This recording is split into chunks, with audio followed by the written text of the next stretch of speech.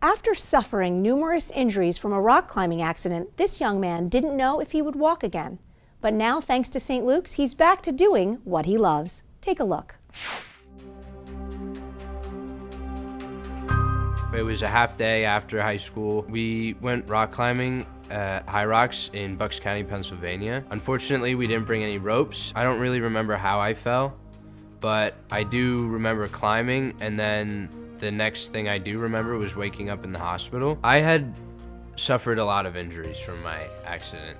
I did lose just about all the skin on the bottoms of my feet. Every vertebrae in my back ended up having at least a minor fracture. I tore the cartilage in my left hip. I had collapsed a lung, broke a couple ribs, and I had also lacerated my spleen. When I had gotten to the hospital, they actually didn't know if I was gonna make it through the night. After that, I pulled through the night. It wasn't, oh, he's gonna be fine. It was more just like, we don't know if he's gonna be able to walk again. Richard came in with a fracture of his lumbar spine, and that's often associated with a neurologic injury. The neurologic injury means that you might have an inability to move or inability to feel. Richard came to physical therapy approximately 6 weeks after he fell off a cliff 80 feet and survived. He spent time in ICU, he spent time in acute rehab following spinal fusion surgery. He walked in with a walker at drop foot, barely able to walk 20 to 30 feet. The Redcord Therapy definitely was one of the main reasons I'm actually able to walk today. Redcord is a system that was developed in Norway by the Norwegian Physical Therapy Association. You use the person's body weight suspended in the air to activate the core. What this system allows me to do is tailor it specifically to the patient. It was definitely very weird at first and uncomfortable, just because I had never seen anything like it before. He was extremely weak, extremely deconditioned, and this afforded him to be able to address the weaknesses that we identified in a safe, pain-free manner. Not only did it work on muscle strength, but it also helped focus on your nervous system, so your nervous system could start reacting properly if there was any nerve damage like I had. I'm very thankful for St. Luke's to provide something like this, just because it was a great help for my recovery. St. Luke's is a very interesting place. We have very skilled people, but the approach is a very community-oriented approach. St. Luke's Physical Therapy has made a commitment to be very innovative and in providing the physical therapists with ongoing continuing ed to be on top of what's out there. There's a lot of research around the world. There's a lot of new innovative systems.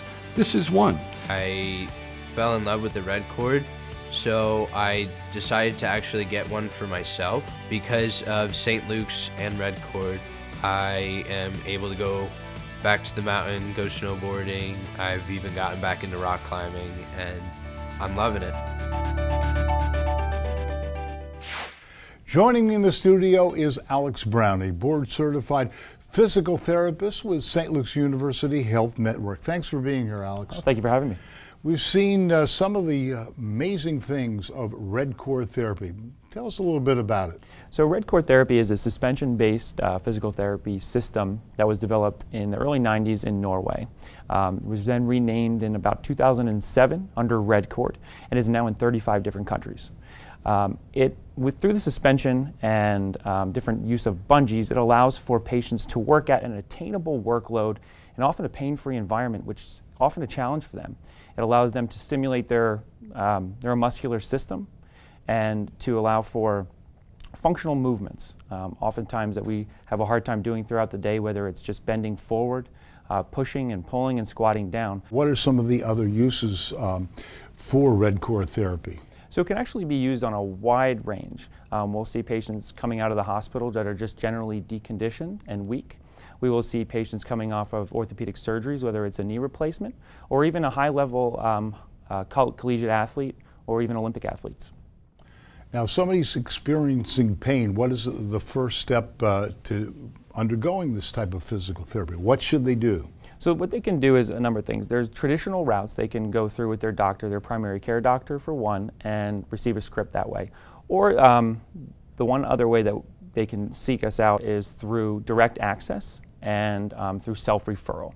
So that's one push that we're trying to make towards our population, is that you can come see us directly. You do not need a doctor's script per se. If there is any major issues, a lot of times we will call the referring a doctor or their primary care doctor, or we'll call an orthopedic doctor and get them into the network in order to see the proper people they need to. You know, Alex, you mentioned earlier about the team at St. Luke's, and it really is a team. When you walk in to see the physical therapy department, it's not just that. You are accessing the entire St. Luke's University Health Network system. Tell us how that works. Absolutely. So not only do the therapists communicate, but we also communicate with whether it's the referring doctors, the referring orthopedists. So we like to consider ourselves, like as you mentioned, that whole team approach, because it's truly about the team and doing what we can to give our patients the best possible outcomes. Alex, how does it make you feel to see a patient get relief from pain and suffering and walking out the doors feeling great again? It's powerful stuff, and we see people coming in that are really in a lot of pain and discomfort and not quite, where they were.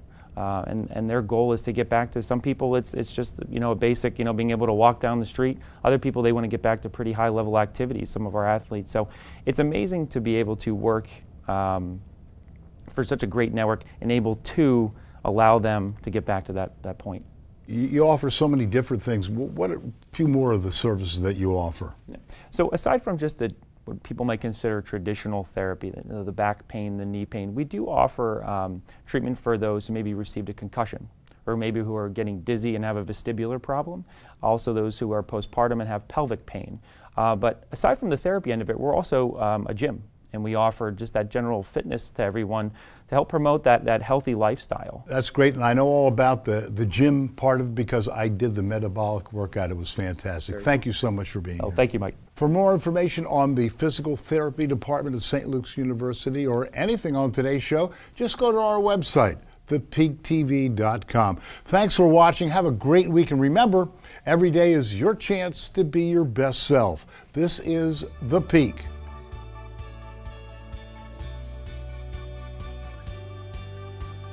What would you like to see on our channel? Comment below and give us an idea.